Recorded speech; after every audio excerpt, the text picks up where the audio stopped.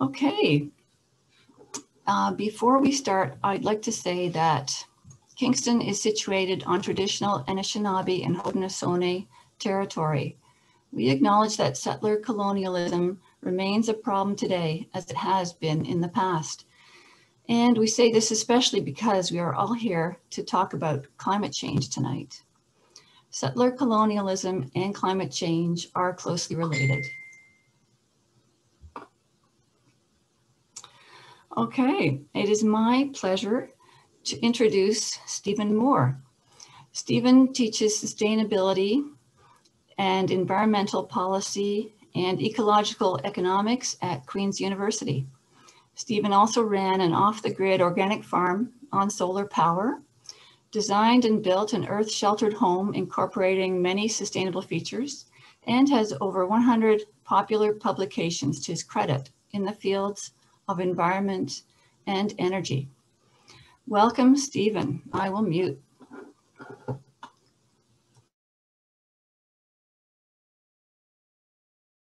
For that introduction. I am actually delighted to, I'm such a fan of 350.org that I'm talking about it in my classes all the time. And so I'm really happy to, be able to give one small bit toward the great work that you're doing. I see lots of familiar names. I'm going to have a quick, I'm looking over to the right because I have another screen over here. A quick shout out to Kayla and Paul and probably lots of others that I've forgotten, but welcome. And please feel free to ask lots of questions because that's what makes these kinds of things really interesting. I'm hoping I can stay within that 20-minute limit. Some of you probably know what it's like when, you let an academic have the microphone, but I'll try to stay within that limit if I possibly can. I'm going to share my screen, and you should be looking at a slide that says Climate Interactive. And if you're not, somebody I'm sure will probably let me know. This is a really interesting website. Throughout these slides, you'll see links at the bottom, and I've made the slides available. And I'm fine with sharing them. So, it's fine with me if you don't quite catch the links. But I just put this up to show how deficient our leaders are in terms of addressing climate change. The promises, these are in blue, the promises will take us to 3.2. Business as usual will take us to 4.1. And as you know, we're looking to try to stabilize somewhere about 1.5 to 2, although that's out the window, as I'll talk about in a minute. I'm going to talk mostly about economics, but also about some other things. I mean, if we look at what climate change, the estimates what climate change is likely to cost us versus the COVID-19 crisis, another crisis. COVID-19 might cost us $4 trillion. The climate crisis might cost us 600 trillion, which is a big chunk of the global economy. When I teach sustainability, and I'll talk a little bit about ecological economics maybe later, but when I teach sustainability, I just want to let you know sort of what I talk about. It's not only sort of physical sustainability. I talk about universal human rights and social justice and transparency and serving the public interest more than the private interest. Making sure no stakeholders are disadvantaged, which might mean something like making sure that someone who lives next to a production facility doesn't have worse air and water, that wealth is distributed fairly equally, and that we can stay within the Earth's carrying capacity for resource use and waste disposal, a fairly high bar that we're not really very close to reaching. So following on that, you should know my bias. My bias is that air, food, water, and shelter are all more important than wealth for the very few. I think our current business models endanger those gifts of air, food, water, and shelter. If it's business as usual, the humans are probably going out of business. and that we really do require optimism and mobilization. Just a quick snapshot, Feb 14 yesterday. Of course, we're aiming to keep the greenhouse gas level below 350 parts per million. The daily average at Mauna Loa was 412 parts per million. The change over the last year has been 1%. And the average GHG level for the last million years has been 250 parts per million. So we're way over the average. The last time CO2 concentrations were as high as they are today, our ancestors looked like this. The latest research also shows that the Paris Accord is irrelevant. More than 2 degrees C is already locked in by the amount of carbon that we have in the atmosphere already. You can look at this in Nature Climate Change. We have to keep in mind that if we stopped emissions tomorrow, the Earth is still going to warm for 50 more years. One of the reasons that this is locked in is the Southern Ocean around Antarctica. That is the only ocean that has not yet warmed significantly. And so far, that ocean is cool enough so that it can cause clouds to form that reflect sunlight and further cool the planet. But when that region will warm too, it'll disperse the clouds and we'll have raising temperatures. The last bit is, I'm always reminded of a book called The Collapse of Complex Societies by Joseph Tainter, where he says that every one of humans' major 24 civilizations have collapsed. And the patterns are strikingly similar. The first thing one of the aspects is that environmental degradation begins to affect healthy functioning. Another vector is that investments required to maintain an overly complex infrastructure are too costly, and we don't maintain our infrastructure. And the third one is the elites, through repression and austerity, squeeze the masses harder until the edifice collapses. I don't know if those sound familiar to you, but they sound a little bit familiar to me. And this collapse often leaves behind decentralized, autonomous pockets of human communities. A year ago, Antarctica was warmer than Los Angeles. It was 69 degrees Fahrenheit on Feb 21. About 3 months later, the Arctic hit 104 Fahrenheit, the hottest temperature on record. It seems like all the ice in the world is melting except what's in my driveway. One of the reasons that we're doing this, I think, or that we're on this path, is that we think like Ptolemy. Many of you probably know of Claudius Ptolemy. This is when he was in his prime, about the time the Romans were building Hadrian's Wall.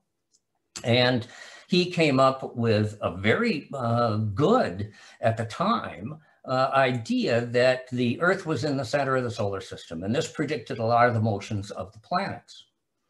And it was good for a couple thousand years, but it really skewed the thinking of people at that time. And I think now we're thinking like Ptolemy because we think the economy is at the very center of the universe.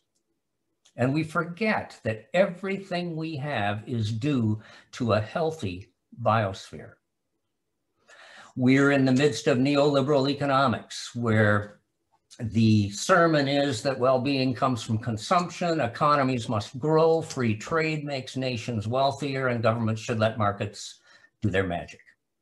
And this creates a false dichotomy of Earth versus economy. Well, we can't really do that much about the environment because it's going to hurt the economy. And I'm pretty convinced that that is a false dichotomy. Well, for instance, what if, imagine that the human economy disappeared overnight? What would be the response of Earth's natural systems? It would probably be universal rejoicing. what if Earth's natural systems disappeared overnight? What would be the response of the human economy? Well, the human economy would completely disappear.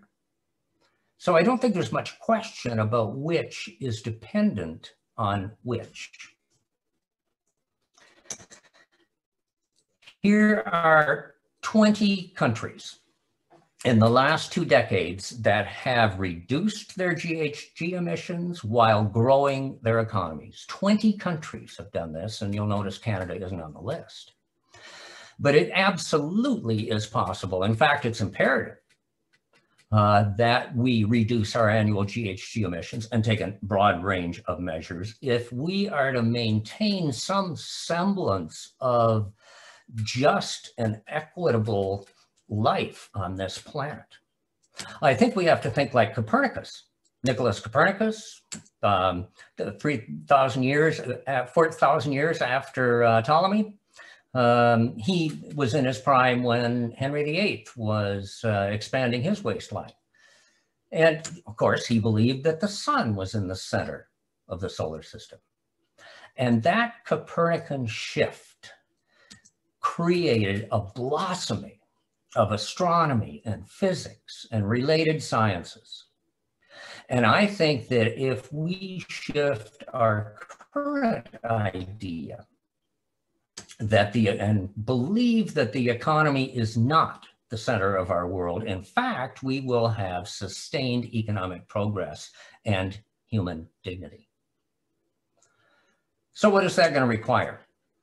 Well, I think it requires principles of ecology to establish the framework for economic policy. And I think economists and ecologists have to work together to fashion a new economy. What would that look like? Well, what I teach in ecological economics is, I try to draw from healthy ecologies as much as possible. A healthy ecology has diversity. What do we have? We have global monopolistic capitalism. A healthy economy has efficient natural cycles of food and waste. Nothing is wasted. Everything is another organism's food. And as you saw in the last week, we have useless upstream waste that is 70 times the mass of the downstream products that we then have to bury or incinerate or do something with. A natural, healthy ecology is self-sufficient. It only needs air and sunlight. But our economy requires endless tinkering with fiscal and monetary adjustments to try to keep it running. A healthy ecology is self-regulating. When things get out of whack, things naturally come back into balance. We have a business cycle of boom and bust, which we have somehow come to believe is normal. We have stimuluses, we have subsidies, we have tax breaks, we have all kinds of methods to try to keep this economy regulated. A healthy ecology has resiliency through self-renewal, and we have an interlocked financial and power grid systems that require bailouts. So there are lots of solutions, and most of them are within our grasp. I think that's the most important part. We can feel really depressed, and we can feel, as though the end of the world is imminent. But yet we know how to have healthy economies and healthy ecologies. This, I think, is an excellent TED Talk, 100 Solutions to Reverse Global Warming. And these researchers, led by Chad Frischman, did some measurements of all the different kinds of solutions, and they came down with ones that seemed to have the biggest impact. And I was surprised at what they were. You might be too. Number one was redesigning refrigeration. Number two was family planning and women's education. Then it was having a local economy to reduce transportation costs. It was to reversing globalization and free trade, reducing north-south inequality, regulating corporations, subsidizing renewables, not fossil fuels, and developing international cooperation. Those were the most, according to his research, were the most effective ways to combat or reduce or mitigate, or whatever word you want to use, climate change. Now, to a certain extent, Canada is doing this. We have to, give our leaders a little bit of choice. Trudeau has proposed a carbon tax, and this fits in line with Nordhaus, who won the 2018 Nobel Prize in Economics, because he said the most efficient remedy is a global scheme of carbon taxes. And in fact, the IMF, the International Monetary Fund, the World Bank's repo man says that carbon tax is the most powerful way to fight the climate crisis. And the government of Canada, along with some principals and territories, provinces and territories, agreed to a carbon tax. And the proposal was that the carbon price should start at a minimum of $10 per ton in 2018 and ratchet up to about $170 in 2030. Unfortunately, this was opposed by certain provincial premiers who challenged this in court, who seemed to have trouble grasping the idea of a national identity. For years now, Mark Jacobson at Stanford has been saying renewables are within our grasp. He's been saying that there are no technological or economic barriers to converting the entire world to clean renewable energy. And he says, for instance, 4 million turbines would produce 50% of the world energy use. Now, that's going to take a lot of resources, and we have to always remember that increasing supply takes resources. But 4 million sounds pretty big until you realize that in 2019, our global production of cars and light trucks was 91 million. And if you kind of figure that maybe 20 cars and trucks would equal almost one turbine, we already have the industrial capacity to produce 4 million turbines in 1 year. There was a declaration just last week from the Renewable Energy Global Strategy Group. And they made 3 points. A world based on 100% renewable energy is possible. We are able to transform the entire energy system fast enough to avoid the climate catastrophe, and we can do it by 2030. And I'm convinced we absolutely can do this. If you look back at, and I'm going to talk a little bit about lessons we could learn from World War II, within 6 months, we transformed our industrial economy, and we can do it again. These are some of the people in this joint declaration of the 100% strategy. That's Mark's right there. It's a combination of NGOs and universities. There's a full 10-point declaration. I'm not going to go through every point, but I'm going to flip through them like this, and we can always come back to them if you want. One thing that critics of renewable energy say is, oh, well, the sun doesn't shine all the time, and the wind doesn't blow all the time. But they forget that we have batteries, and that the wind is always blowing somewhere. And our baseload ability, based on an article in Energy Science, and this is also due to some of the work by Mark Jacobson, is that solar, wind, hydroelectrics, and concentrated solar power can, with his models, met California's hourly demand 99.8% of the time. So we know how to do it with the proper mix. And here's the reference for that. Another criticism is land use. Well, 100% of world energy for all purposes needs 0.4% of the world's land, and this is mostly solar. The spacing between institutions is another 0.6%. In Northern Africa, there is an installation called Desert Tech. And what Desert Tech is already sending power through this high voltage DC power line to power a lot of England. And this red square indicates the amount of land that would be required to produce all the world's energy needs through solar. this amount of land to produce the EU's needs, this amount of land to produce the Middle East and North Africa, this amount if we concentrated that solar power. If we look at renewables versus oil right now, today, a $100 billion investment in wind or solar energy will produce 4 times as much energy as the same investment in oil. There's no longer any business case for oil.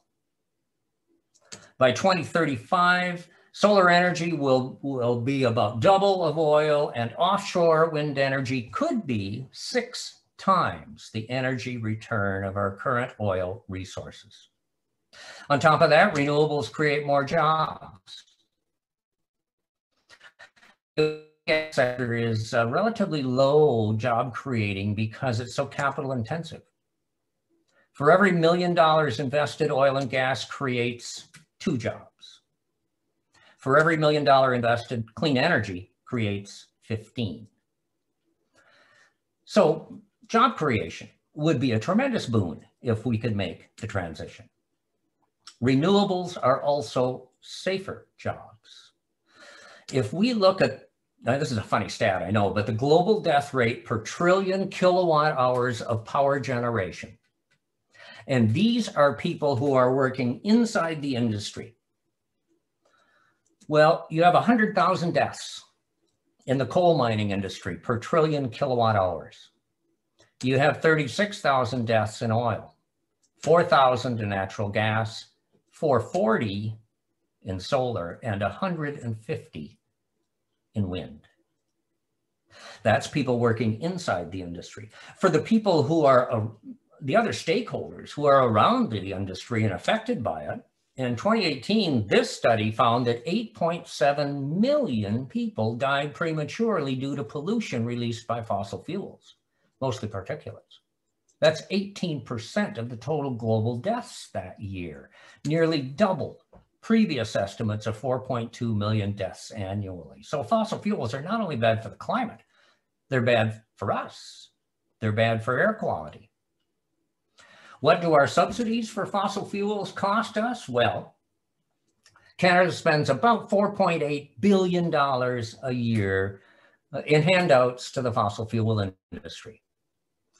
That would pay for K-12 education for all the students in Nova Scotia, Newfoundland, PEI, New Brunswick, Yukon Territories, Northwest Territories, and Nunavut. That same $4.8 billion, if we want to use it another way, would provide job training for 480,000 workers. Way more than twice as many workers as are in the current oil and gas and mining industries. Or if we wanted to use it another way, it would pay for the annual healthcare costs of 880,000 people, everyone in New Brunswick, Yukon Territories, and Northwest Territories. So there may be better ways to use some of those fossil fuel subsidies. Norway has been in the news a lot lately due to a famous ad, and I thought I'd just take a minute to compare. Why is Norway doing so good compared to Canada, and certainly compared to the US? In the 2021 Climate Change Performance Index, Norway ranked 8 out of 61 countries measured. Canada was at the bottom, 58th out of 61 countries measured. Norway exports about 1.7 billion barrels a day to Western Europe. The oil, and it's always controversial, it is, should the oil you export be included in your emissions? Some say yes, some say no, but Norway exports 10 times more oil than its domestic emissions. Canada produces much more oil, 4.7 million barrels a day to the US, but yet we only export 4 times more emissions than we produce domestically. Norway is a world leader in electric vehicle sales. Canada, 3.3% of passenger vehicles during the first half of 2020 were electric. Norway has a state-controlled oil company, Equinor. This oil company and the government jointly determine climate policy, and Canada petroleum corporations control production and investment, and they're accountable only to their shareholders. Norway has a unitary state, so the government has uncontested authority over climate policy. Canada has a federal state with divided jurisdictions and endless bickering between the feds and the provinces. Norway has a high degree of political stability on climate action. Canada has splits along party lines and according to geography. Norway consults with labor unions and NGOs. That's viewed as essential. In Canada, that rarely happens. Norway has lower levels of inequality and a stronger social safety net than Canada. And Norway has a sovereign wealth fund that holds $1.3 trillion in global investments, while Alberta squandered its oil wealth on low provincial taxes and corporate giveaways. If we look at jobs per sector, Statistics Canada tells us that in 2018, these were the jobs per sector. And you'll notice that mining plus quarrying plus oil and gas was 15th. 203,000 jobs. I don't think anybody can say with a straight face that oil and gas is the backbone of the Canadian economy.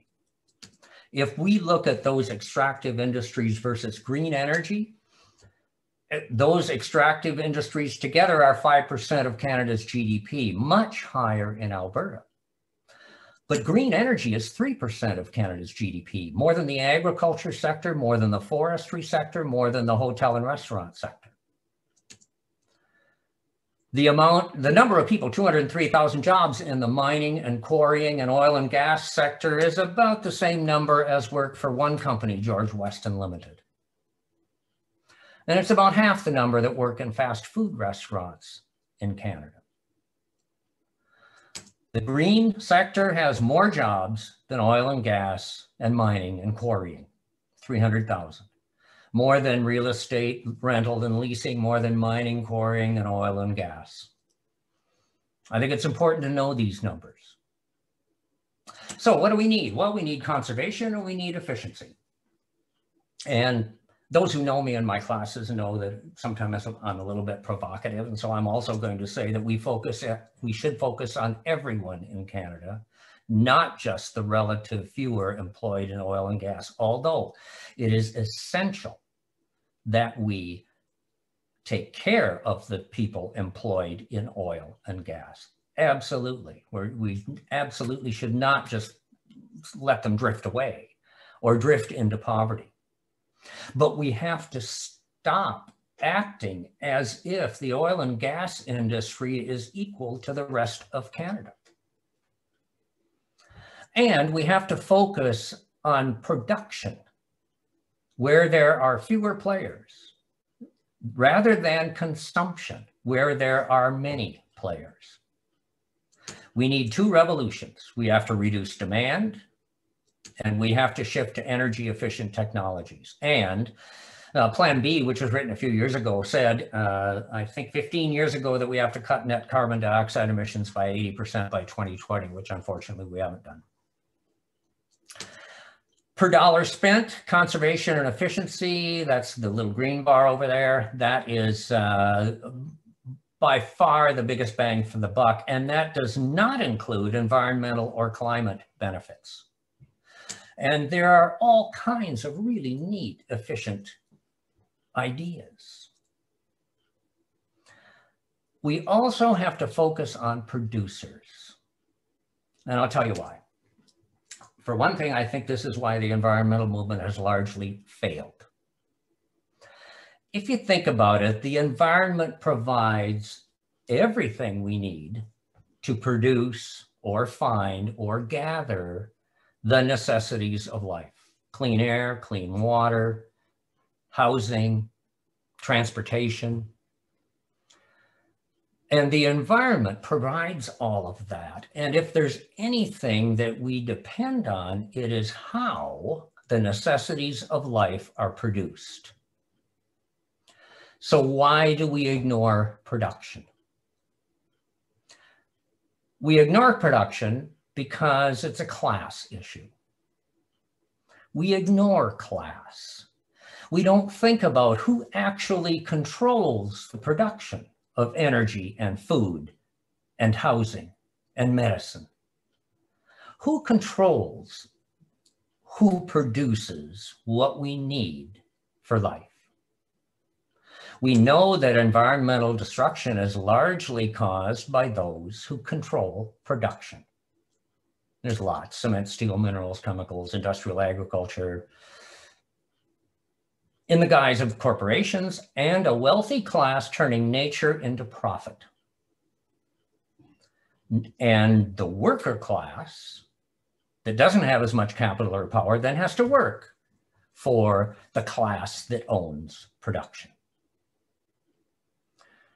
And this is where the environmental movement has missed out. The environmental movement has not addressed the people who are actually working, who, if they walked off the job, could actually control production. The right wing knows this. They absolutely use class to oppose environmental proposals. And they direct their message to workers who don't have economic or political power to own farms, factories, mills, labs, or housing developments. And their messages are, oh, those nasty environmentalists, they'll cost you jobs, they'll lower your standard of living. These environmental movements are going to make you do with less and inhibit your freedom. And unfortunately, that message is winning. All we have to do is look at, well, here's an example. Here is that from 482, 2021, where climate activists are opposed to labor unions. It wasn't always like that. In the 1960s, especially in the US, it was understood that industrial producers were causing damage and dumping toxins not only into the environment, but into their workers' bodies. As a result, there were 3 pieces of legislation that I still think are the most important, far-reaching pieces of legislation in the history of North America: the Clean Air Act, the Clean Water Act, and the Occupational Health and Safety Act. They worked. One of the reasons they worked is a fellow named Tony Mazzocchi. And for a long time, I had never heard of him, and I wouldn't be surprised if you didn't hear of him either. But he was a union man. He worked for the oil, chemical, and atomic workers. He was credited by Richard Nixon as the primary force behind enactment of the Occupational Safety and Health Act of 1970. He was a mentor to Carolyn Silkwood. He's been called the Rachel Carson of the American workplace. What he understood, and this is what he said, when you start to interfere with the forces of production, you are going to the heart of the beast. He knew that pollution always starts in the workplace. And he knew that there was a tendency for factory owners to put profit over their workers' safety. And so he had the workers threaten to walk off the job for their own safety and the safety of the environment. In the 60s, unions and workers were right on board environmental protection.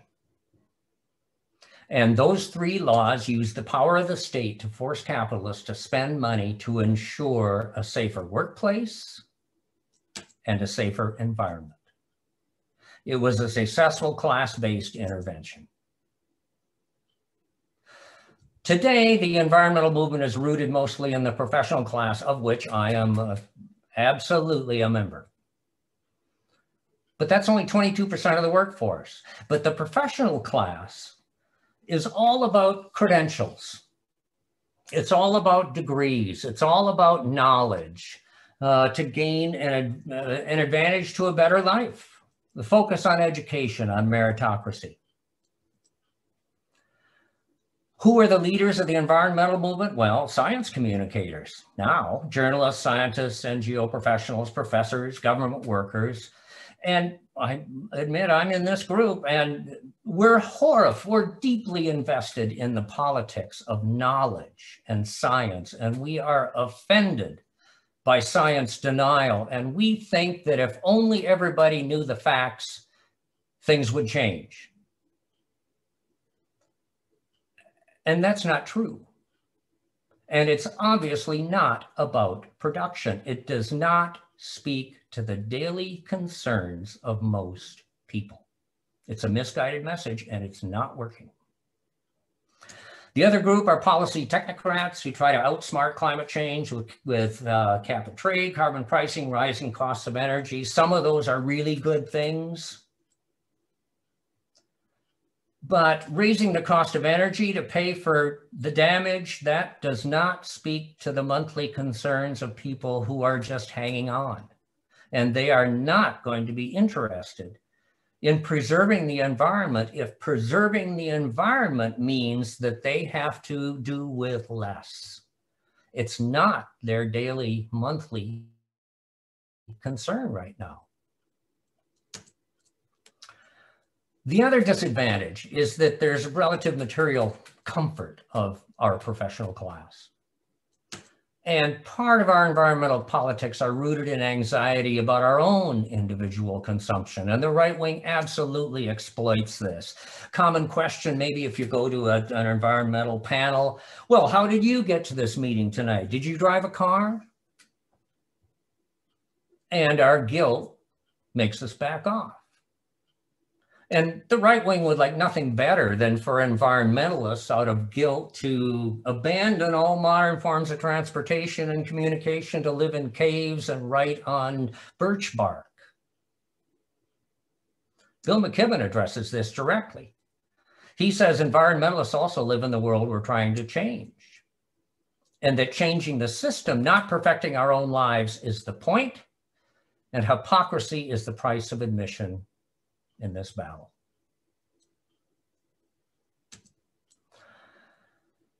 The message, do more with less, is failing. It does not make sense to workers, to most people who are just hanging on. It antagonizes them. It makes them ripe for right-wing appeals. And we have to harness worker power, not as victims of the transition, but to drive the transition. Okay, I'll be quiet. Oh God, I went overboard, but anyway, I will stay and answer questions as long as you want to stay here with me. So I'm really interested to have a discussion. Thank you, Stephen. That was incredibly interesting and really reframed the whole thing in my mind. Mm-hmm. I hope so. That was the point. Yeah. Yeah. We're going to open it up to questions from the chat window, but I'd like to ask a question first. Sure. And my question is, do we need something like the War Measures Act to initiate this sort of change? I think absolutely. And I'm going to skip, if it's okay, to a slide, because I've got some other slides here that I was hoping might add to the questions. I've been reading a book that I thought is really good, and it's called A Good War, and it's Mobilizing Canada for the Climate Emergency. It's by Seth Klein, Naomi's brother, who is with the CCPA. It is a fabulous book. It is very detailed, talks about all different kinds of sectors and what we really have to do in order to win this battle for climate change. We have to have a national mobilization. I think you are just, bang on, Jude. He talks about 4 different things, well, many, but I boiled it down to 4. We have to spend to win. We have to stop worrying about debt. And we have to finance that to win this war, and we can finance that through government bonds like war bonds, through bonds issued by the central bank, not by private banks. And we absolutely can finance this debt. We have to create new financial institutions to handle the depth, the breadth of this war. In World War II, there were 28 crown corporations created to put Canada on a war footing. So far as I know, we've created 0 for climate change. He also says we have to move from incentives to mandated action. And I mean, it's even hard enough now to get people to wear masks for COVID-19. But we have to turn that around. And maybe the way to turn that around, and this is one of his excellent points, I think, is we have to tell the truth. We have to rally the public. We have to use the arts. In World War II, there were all kinds of songs and theater and movies and all kinds of stuff about the war effort. And it encouraged people. And in terms of climate change, I think we have too many engineers and not enough poets. So the result of this is really a Green New Deal plus. And Kyla is going to talk about a Green New Deal a little late in the spring. And I'll be tuning in on that because she knows more about it than I do. But the Green New Deal plus means the abolition of the idea of perpetual growth. It means pricing externalities and not allowing producers to make taxpayers clean up their pollution. It means a rapid exit from fossil fuels. It means strict regulation of markets and property acquisition. It means reining in corporate lobbying and the financing of election campaigns. It means the empowerment of women. It means addressing population growth, and it means more equitable standard of living. So yeah, absolutely, I think we need a national mobilization. And again, I'll encourage you, there's some, I think some really good stuff in this, A Good War. Wow, well, thank you. That was really positive solutions that, I mean, they're huge, but at least they have pointing us in the right direction. Okay. Well, absolutely, we did it once. I mean, there are things that we did during World War II that we do not want to do again, forced internment. I mean, there's all kinds of those, but we did it once, we can do it again. Yeah. Oh, thank you. Okay. I just wanted to remind everyone, get your questions in the chat window, and if you can preface them with 3 stars, that'll help Leslie find them. Okay, over to you, Leslie. Okay, lots of questions and comments here in the chat. I'll start with the questions. If we have time to get to the comments, we can maybe do that later, but I'll just go with the direct questions first. So the first question is, how do I answer the question that is so often posed? Yeah, but what about China? Canada is too small to make a difference. I think that means 2 things. If you were walking down the street and saw someone assaulted, would you say, I'm only one person, I'm not enough to make a difference? I think that's a result of very individualistic thinking and not thinking about a totality. If, for instance, Canada went on a national mobilization and restricted all products above a CO2 footprint, you can bet that large countries, if they wanted to market here in Canada, would move in the same direction. And the more countries that do that, the better. On the other hand, even if we take all these measures, at least we've done something. And at least we can feel as though we've made a difference. It's almost like the Buddhist idea where, you know, you can try your hardest to do what you think is right, but don't be attached to the outcome. Don't suffer because you didn't make as big an impact as you did. I think we're too small to make a difference is just an excuse for not changing. And I'll ask a question. Are you a good ancestor? When your children and grandchildren talk to you after you're dead, will they say you were a good ancestor? Or will they say that you thought you were too small to make a difference? That's a great answer, Stephen. Thank you. The next question is, what about degrowth in the wealthy countries and moving towards a global steady state economy? Yeah, I'm a fan of James Daly and degrowth. Although I think it's really important what we choose to degrow. Again, this goes back to sort of what was talking about, when I was talking about the workers. There are some things that absolutely need a lot of growing, like food for everyone and clean water and clean air and affordable transportation and housing. Those things absolutely have to grow. But there are many other things that we absolutely could afford to degrow. I think the tricky part is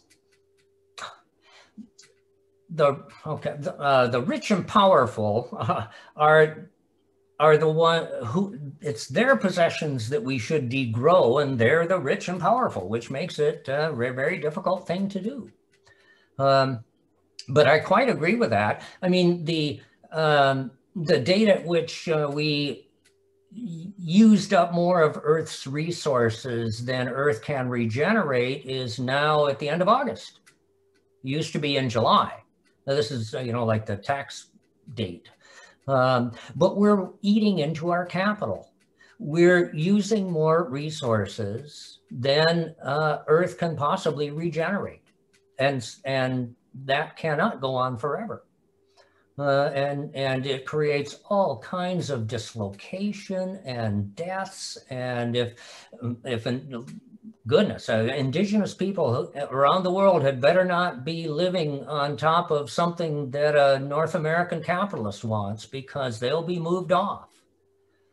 And we just can't continue that.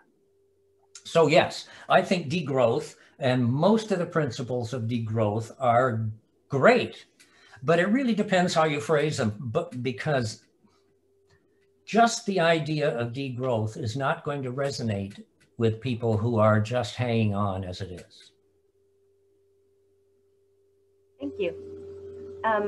The next person says they are curious about the calculation that puts a cost for climate catastrophe as about $600 trillion, when the cost of trashing the planet is both infinite and unsurvivable. Does this fallacy point to the core problem that we value only what we produce and exploit, while we neither value the natural resources when they are unexploited, nor those activities that are working to return us to a natural state? Did you get all that? Oh yeah, I think you're absolutely right. But I think for most people to really understand and to get a grip on that, because it is what you say is absolutely, I agree with 100%. But for many people, they don't think that way. And so there's always this sort of struggle between, the pure way of phrasing something and a way of phrasing something that might have a chance of persuading others. And I don't think there's any great answer to that. But I think you're quite right. Even 2 degrees will probably cost more than 600 trillion. And but unless you put it in those terms, some people just don't pay attention. Thank you. Okay, let me see if I can phrase this question. The next person has a question about nuclear energy being classified as a green energy, and that may be wondering if we should not be stating the reduction of consumption as the primary goal rather than the use of green energy as a replacement when it may not always be so green? Absolutely. And I quite agree with that. And I'm going to skip down to, I think, anybody who says that the nuclear industry is a green industry doesn't know what they're talking about, or they failed to take into account most of the important metrics. This chart shows you the total emissions in grams per CO2 per kilowatt hour produced. And you'll notice that nuclear is higher than any of them except coal. And I mean, there are lots of reasons for that. For one thing, it takes these giant, massive containment vessels that are made out of concrete that has a big footprint. And you have to mine the uranium, you have to transport it, you have to refine it, all kinds of things. So yes, you are absolutely right. But the way to do it, I think, we have to reduce demand. But I don't think we can reduce demand by telling people that you're going to have to walk around with your lights off half the time. I think the only way that we can effectively reduce demand is making sure that lights that aren't needed, like I see houses with their exterior lights on all night long, all the time, that may not be needed. But efficiency, if we can get more light out of the same amount of energy or more heat out of the same amount of energy, then that is a way to actually reduce that demand, because if we get 20% more lighting out of the same amount of energy, then we can reduce our energy 20% and we're right back where we started from. There's lots about uranium nuclear, and I'm going to, because nuclear is often a big deal for people in the nuclear industry. And I hope you don't mind, I'm going to spend a little bit of time, 3 or 4 slides. Solar projects can be built in less time and at a lower cost than a single nuclear project. Even when accounting for capacity and the energy produced from a nuclear facility, large-scale solar farms are less expensive and quicker to bring online than nuclear. Amory Lovins, who is one of my very favorite geeks from Rocky Mountain Institute, says that nuclear power is in slow motion commercial collapse around the world. It's a waste of time and money in the climate fight. Now, I mentioned something about baseload before, with that renewables can provide our baseload. Baseload is the idea that, well, you have to have this constant amount of energy produced all the time to meet the demand, the minimum demand. And then at certain times you have to produce more to meet higher demand. And nuclear plants are very good at running constantly and producing this bottom amount of base load. Well, I did a little research on that. And the research that Atomic Energy Canada comes out with does not include planned and unplanned outages and repairs. And so they claim that nuclear reactors run about 85% of the time. Now, when I included, and you can do this, you can go to IESO and you can see a list of all the energy producers in Ontario anyway, all the Pickering plants, all the Darlington plants, all the wind, all the power, all the solar, all the hydropower. When I include planned and unplanned outages, Ontario's overall nuclear reliability comes in at about 57%, which is less than renewables. And if you go to IESO, look at hourly output and capability and look at the Clean Air Alliance. So there's no case for nuclear being a reliable baseload. There's no business case for nuclear, uranium nuclear at all. It's more expensive, it's more dangerous, it's unreliable. It'll produce 10,000 years of waste. There's no commercial activity. No private company will touch these things. You can't get insurance for them. And global nuclear power peaked in 2006.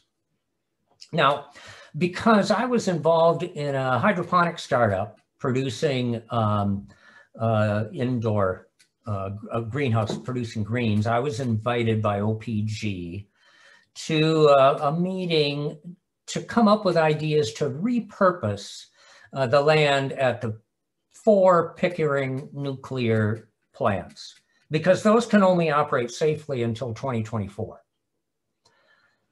And OPG told me that decommissioning those plants is going to cost at least $60 billion, and it's going to take at least 20 years.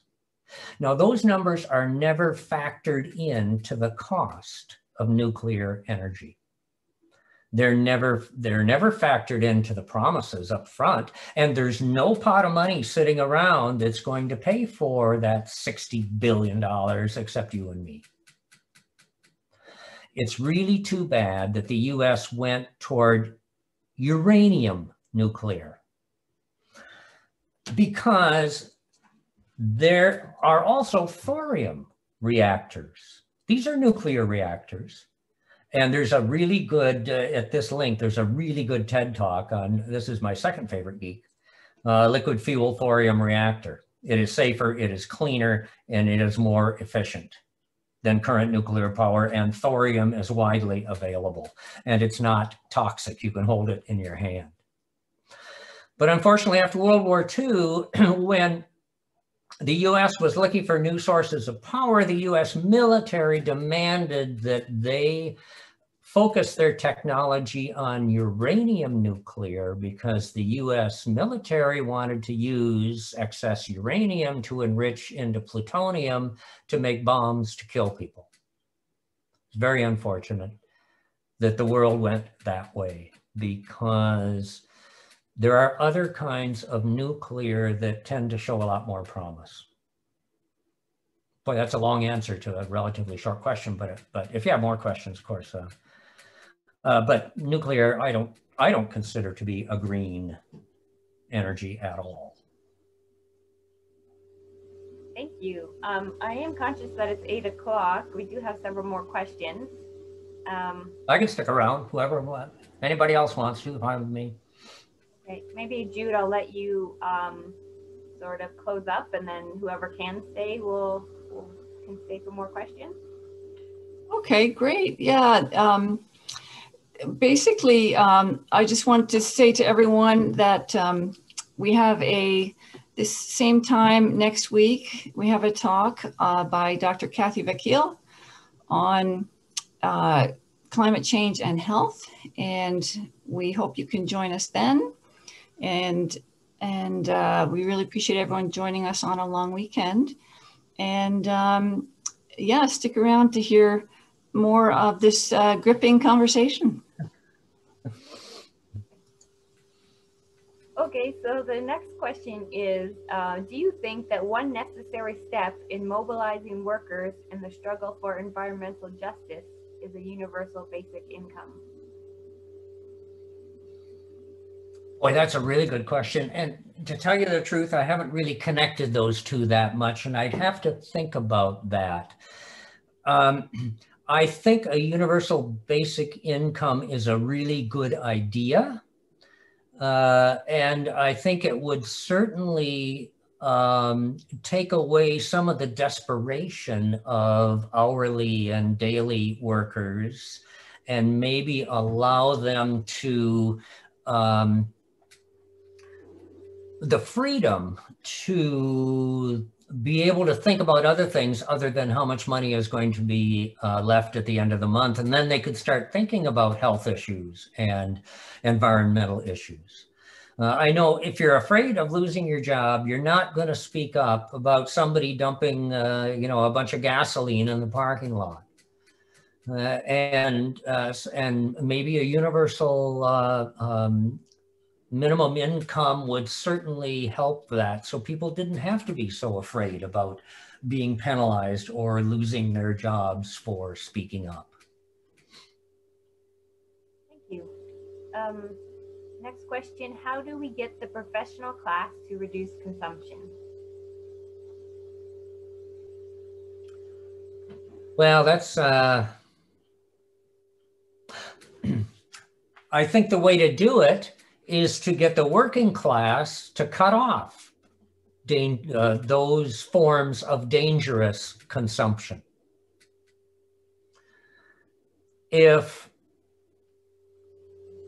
And this is part of the provocative, controversial thing, but I think, what we need is food and shelter, and we don't need more smartphones. We don't need more four-wheelers. We don't need more riding lawnmowers. And I think if we can mobilize people to understand that those things are not our right, that they are harmful, and let's let unions shut down a couple of those factories that make those things, then that might be the way. I mean, that might be part of the way of moving from incentives to mandatory. Who knows? I mean, I'm just kind of thinking on the fly here, and I'm sure, you're thinking lots of different things as well. But again, I want to go back to, there are certain industries that are damaging and unnecessary when there are people starving and homeless. It just doesn't make sense to me. Thank you. How much impact will the new electrification of transportation contribute to slowing climate deterioration? A lot, if it's actually done. About 82% of the oil used in North America is for transportation. It's not for electricity generation. So our fossil fuel problem in North America is a transportation problem. And if we could subsidize electric vehicles instead of fossil fuels, and if we could keep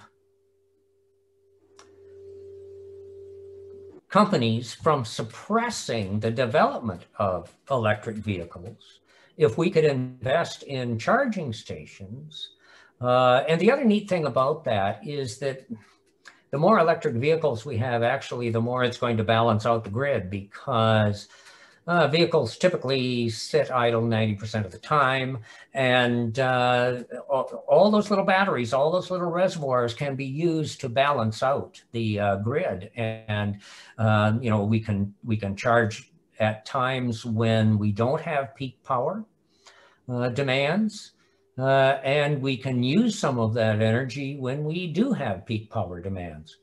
So I think investment in the electrification of transportation would be huge, because that will pretty much take care of our fossil fuel problem. Right.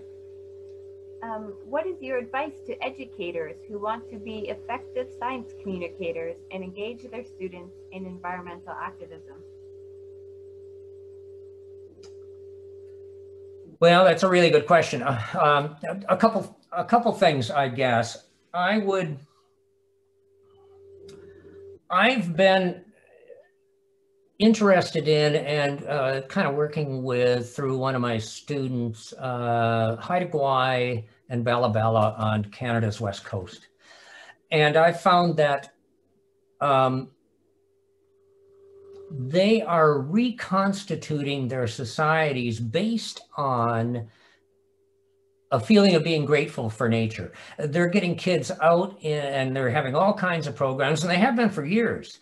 And the initial kids who are in those, I guess we would call them environmental education programs, but they'll go out and camp on the land and learn how to do things and learn their history and all that sort of thing. The kids who started in those programs are now the leaders of those programs, and that has really blossomed into an environmental consciousness. The answer is to don't try to communicate the science. Get kids out into nature, get them experiencing what it's like. In many Indigenous schools, the day begins with a half an hour of thankfulness for the air and the water and the woods and the animals and each other and all different kinds of things. And I know that in the country to the south, for instance, the day begins with the Pledge of Allegiance to the flag and the republic to which it stands. And I don't think that's any kind of way to develop an environmental consciousness. So I think if we can not talk about it to kids, but do it with kids, that will develop an environmental consciousness, with the provision that we don't have that much time. I think what we have to do now, if we want to solve this problem, is that we have to shut down the polluting industries. And 15 years from now, those kids that we engaged with nature will carry on with developing an environmental consciousness. But maybe we do it through political organizing. Maybe we do it, as I said, through unions. I think, you know, maybe we have to stand up and demand a little bit if we are going to be good ancestors. Thank you. Do you see the lessons in the UK's transition to renewables and in lowering carbon emissions? Oh yeah, I mean, there are lots of countries that have done that. I mean, Denmark's done that, Germany's done that to an extent. I mean, all of Scotland is powered by wind energy. I mean, all we have to do is look around and see other people who are making this transition. Other governments that aren't in the pockets of the fossil fuel companies. Even in the US, if the 40 least efficient states just did what the 10 most efficient states are already doing, the US could cut its coal-fired power plants in half. So really, as I said, I mean, we can do this. We know how to do it. All we have to do is look around and copy the people who are doing it well. Great. Since we need a national mobilization, how about Victory Gardens 2.0? Following the success of Victory Gardens during World War II. Oh, absolutely. I think we've seen that to a certain extent in the COVID-19 crisis. You know, I've been talking to people in garden stores and they say, my God, we're out of seeds. I mean, this was last spring. You know, everybody was buying seeds and planting gardens and doing, and so maybe a national crisis, a national emergency will move people to doing things locally, doing things naturally, doing things for themselves, because we've really lost that. When my grandparents were growing up, it was a sign of prestige to have store-bought stuff. Now, it's a sign of prestige to have homemade stuff. And one of the reasons for that is if you have enough time to do that, then you have a better life. And so maybe we should think more about doing things for ourselves and for our neighbors. I know that the COVID crisis is going to put a lock on that for a little while. But we could still plant our own garden, and there's so much information available on, you know, how to grow your own food and the health benefits and the exercise, and it just goes on and on and on. So I think Victory Gardens would be a fabulous idea. That would be part of the mobilization. Thank you. There was another question about nuclear, but I think you addressed that already. So I'll move on to. Please give a couple of examples of how Canada's economy could be more diverse and more self-regulating.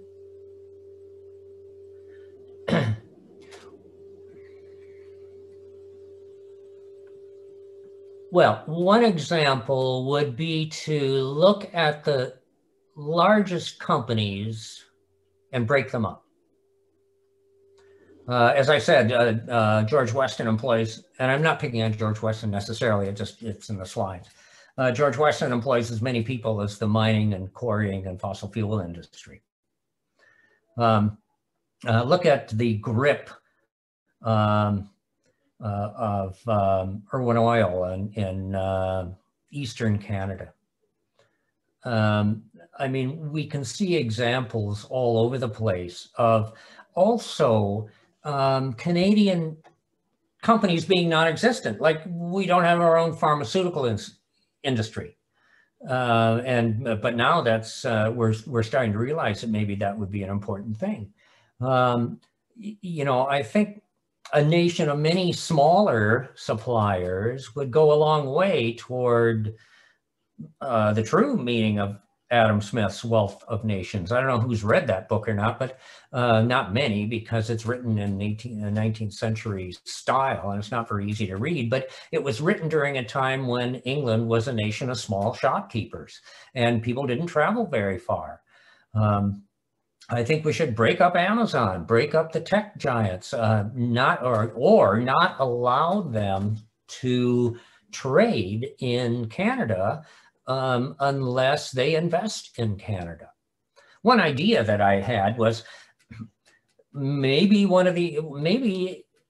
I know these are outrageous and these are far out, but I don't want to talk about if it could be done. I just want to talk about what could be done. Maybe we should require every company that wants to sell in a jurisdiction in Canada, maybe a province, they also have to source and manufacture a certain percentage, have a certain percentage of workers in Ontario. If Procter & Gamble doesn't want to sell any products in Ontario, fine. If they do, they should have production facilities, and they should hire workers, and they should manufacture in the jurisdiction in which they want to sell. That's one of the difficulties that we're finding with globalization, that we become subservient to other countries. Our own industries wither and die, and then we're forced to seek the things we need elsewhere. So that might be one way to make Canada's economy a little more diverse. I mean, it's the old thing that we're the hewers of wood and the drawers of water and that's true. I mean, we have marvelous natural resources. A country as rich as ours shouldn't have to import much of anything because we have so much here. I think it might be possible to create homegrown industries that can produce most things, as long as they're products that people need and not necessarily luxury items. But again, that would be a hard sell. Thank you. Here's an interesting question. Should we even attempt to speak to people who believe that their riches will protect them from climate issues? Oh yeah, well, maybe not speak to them about climate issues. Oh yeah, sure. I mean, that's one of the problems with climate change, is that many people feel that they can ride it out, that it's going to happen to someone else. But maybe you want to gather examples of people in Sandy Hook who had very fancy houses and a hurricane destroyed them. People in New Orleans, I mean, there are all kinds of natural disasters you can point to, and no matter how much money you have, you are not going to divert a hurricane. So that may be one of or you're not going to create rain.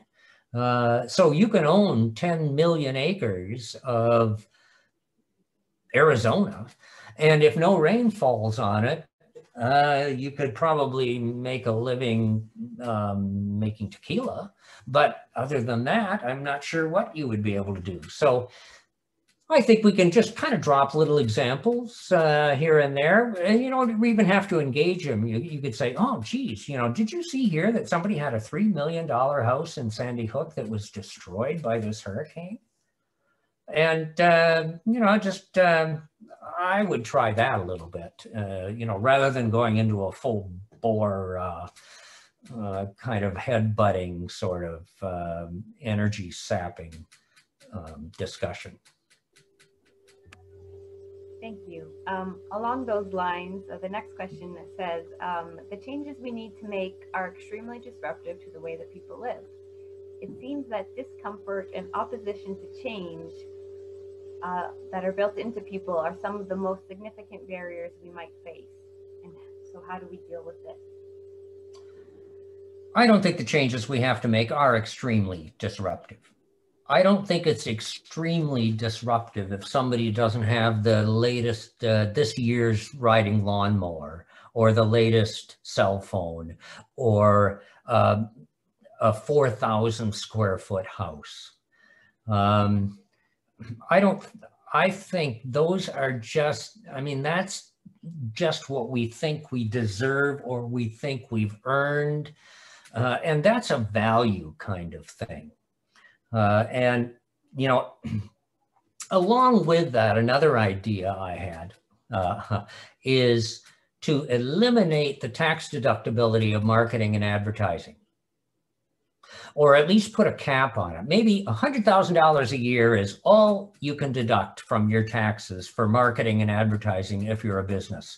That would certainly include most small businesses would be well within that cap. But a $600 billion global advertising industry to convince us that we need a perfect lawn and the latest car and the biggest truck, and I don't think that greed and selfishness are inherent in individuals. Otherwise, the humans never would have evolved. They never would have survived on their own, individually. I think that's been marketed and advertised into us. And I think if we somehow could shut off that constant bombardment of we deserve this and we won't be happy until we have this, then changes won't be extremely disruptive. I think it's extremely disruptive for people to be hungry. I think it's extremely disruptive for people to be homeless. Great, thank you. Here's a question about technology. What happens to the solar equipment when its time is up, and wind turbines and electric batteries? Oh, that's a really good question. And in terms of solar panels, we're not sure when their time is up, because we've had solar panels for 50 years and the same panels are still working. We used to think that we would lose 1% per year in efficiency, but it seems like it's just a fraction, 100th of that maybe. So, but underneath that it's a really good point that you make, and that is that when we increase production, we use resources, and we can never forget that. That's why it's so much more bang for our buck to invest in efficiency than it is to invest in more ways to build power, unless the new ways to build power are supplanting dangerous, damaging ways, which they would in the first wave. If we could get rid of fossil fuels, then we don't have to have more turbines. We don't have to have more solar panels, because we can concentrate on efficiency. And, you know, I was doing a little bit of research on, you know, rare earth metals and cobalt and various things like that, and rare earth metals aren't rare. They exist everywhere on Earth. They're only called rare because you have to dig up so much dirt in order to find enough to use, like gold. But every country has rare earth minerals. And we can have cell phones and computer screens and Game Boys without cobalt and rare earth metals, absolutely. They just add a little bit of sparkle. They add a little extra snap. They add a little bit more brilliance, but by no means are they essential. So I think if we could just back off from the arms race of having to have the latest, best, clearest, sharpest, whatever, that we could get along quite nicely. But keeping in mind the original point you made, which I think is really important, every time we try to increase production, we use resources and create pollution. Great, thank you. Here's a very direct question. Are you questioning the capitalist system? Oh, I absolutely am. Ha! Yeah. That has been the biggest mistake that, other than the settled agriculture, that humans have ever made. And the whole point of our economic system to make money rather than feed people or rather than house people, or, I mean, it's absolutely crazy. And that's why we have some people worth $162 billion and other people whose net worth is less than zero. And it is a corruptive, destructive way to run an economy. Why not nonprofit? Why not co-ops? You know, if you have a little bit of profit left over, sure, pay your workers more or hire more workers so that and give everybody a 4-day week. But this relentless screwing people in order to get the last penny out of them is destroying our culture. And the next question, I think, feeds into the last couple of things you said. Do we need to redefine what it means to be rich? Absolutely. And we don't need to redefine it. All we have to do is pay attention to the people who have already redefined it, like most of the indigenous people in Canada, like most more traditional tribes, traditional people have very different ideas of what it means to be rich. And this also gets back to marketing and advertising. We've been taught a false sense of wealth. And under the capitalist guise of making a profit. You know, the supply and demand system doesn't work anymore. Well, in fact, it works just that way. We have supply first, and then we create demand. And it works in that direction through the mechanism of advertising. I don't think anybody got up in the morning and said, geez, you know, what I really need is a hand cream that has tiny little beads of plastic in it, and that would feel so much better. I'm going to call Procter & Gamble and demand that they make that product. That never happens. Products are discovered. Somebody gets an idea, hey, maybe we could sell this. So what kind of advertising campaign do we need in order to create the demand so that we can make a profit off this product? Thank you. So the next person is wondering, given what you have said about nuclear, what is Bill Gates missing? Why does he want to build new plants and continue to support that kind of energy? I have no idea what Bill Gates is thinking. Sorry, I can't give you any insight on that.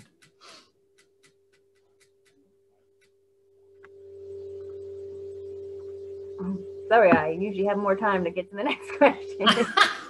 Sorry.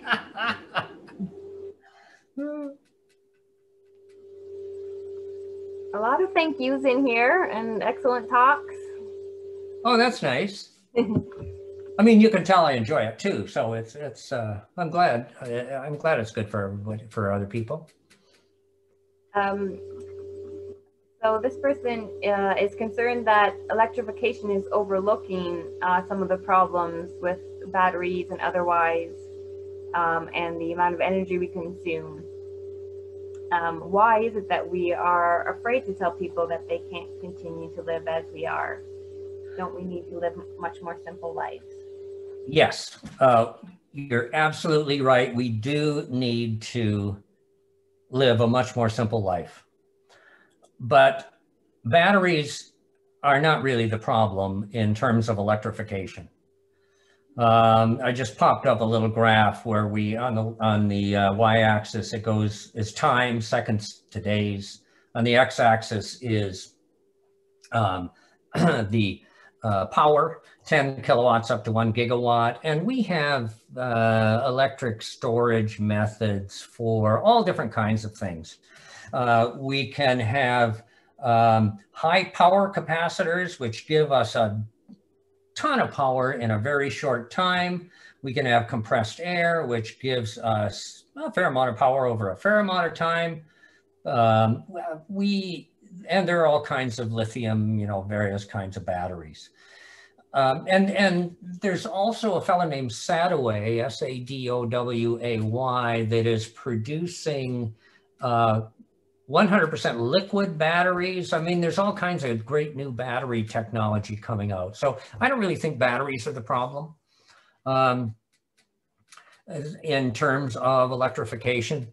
I mean, we have a battery-powered lawnmower, a battery-powered chainsaw, battery-powered weed whipper, a battery-powered car, and it works. And there's probably, flashlights and cell phones and stuff. But I mean, we are fine. Although we have a source of excess power because we have 20 kilowatts of solar panels on our property pumping out electricity every time the sun shines. But I think it's quite doable. We will have to invest in a more resilient grid. But we have to make those investments anyway. And we have to cut some of our ties. I mean, you probably remember when Quebec went black. I'll bet it was 10 years ago now, because a tree branch fell on a wire in Cleveland. Well, by building out the grid the way we have, it doesn't make it more resilient. It just makes it more fragile.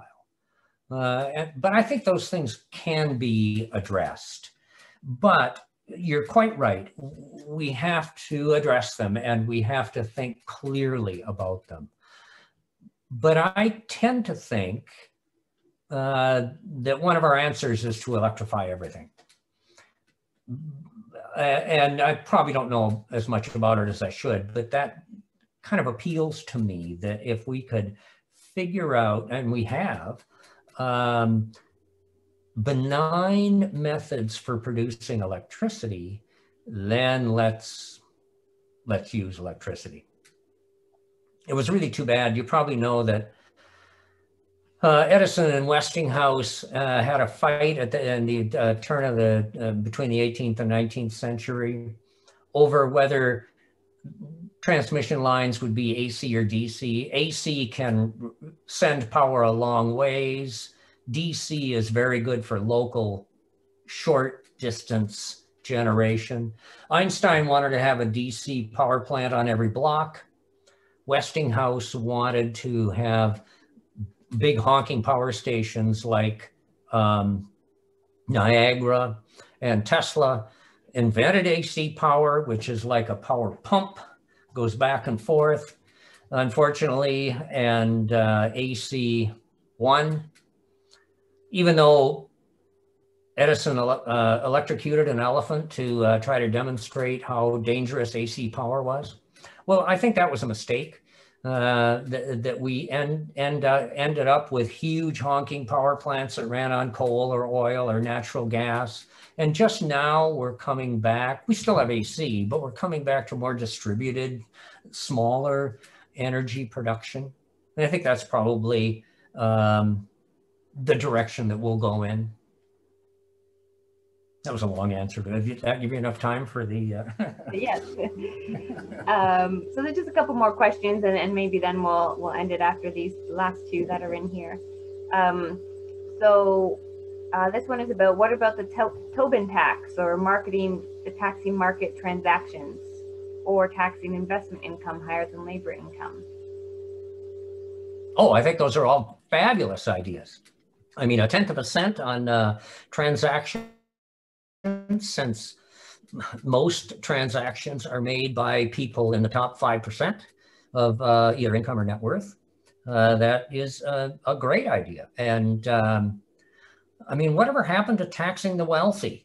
Right now in the US, people, the 1% pay a lower percentage of tax than the working class. It's absolutely crazy. When Watson was the head of IBM, he paid 75% tax, and he was still a wealthy man. Nobody certainly pays that now. And it's, I mean, we don't have any kind, I don't think, any kind of graduated income tax system. There are so many loopholes and so many complications that that's part of what I was talking about when I said we don't have a very resilient kind of, or self-regulating kind of economy, because the tax codes are a foot thick, and it requires us to hire an expert to do our taxes. And that shouldn't, I mean, it should be one page, and everybody should be able to do their own.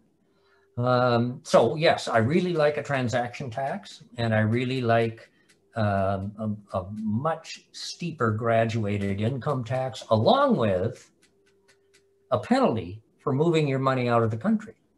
Now, the US can do this because the US alone, of all the countries in the world, taxes people on the basis of citizenship, not residence. And it would be much easier for them to put in a tax on the rich, because very few Americans are going to give up their citizenship for tax reasons. Some might, but not a lot. Unfortunately, Canada taxes people according to residence, and all you have to do is move away and take your money with you. So it probably wouldn't work quite as well here. Okay, thank you. And the last question is more about the kind of things that you've been doing. Have you tried working through the faculty union to reach out to other campus unions or Kingston unions with your insights? No, I haven't. I'm still kind of developing them, but I'm more interested in having students do that, and teaching, as much as I can. Unions can be just as bad as management, because they can be just as hard, they can have just as much hardening of the arteries if they're not properly managed. Queen's Faculty Association, I think, is excellent. They're not like that at all. But there are so many sort of local issues going on that, although when the students are, working on divestment, I'm always encouraging them to contact all the unions in Kingston and get representatives and talk it over with them. And I talked to CUFA, the Queen's University Faculty Association, about coordinating with other unions. But I myself haven't gone out and actually done that one-to-one kind of organization. I probably should. And I could, and it's sounds like a good suggestion, and I think that would help maybe get a better picture of what works and what doesn't work. Great, thank you. Well, again, there's lots of thank yous and appreciation for the information and the talk that you gave. So thank you very much for that. One person says something that I'll echo, that their takeaway is that to be a good ancestor. So, Yeah. Absolutely, yes. If there's one thing you want to take away, that would be my vote too. Well, I just wanted to also say thank you, Stephen. It's been very interesting and really enlarged the scope of action that us climate activists can think about. So thank you for that. And thank you everybody for your wonderful questions. And please join us next week at the same time to see Dr. Kathy Vakil, who's going to talk about health and climate change. And what are the medical consequences of climate change? And is there a prescription for a healthier world? Thank you very much, everybody, and see you next time.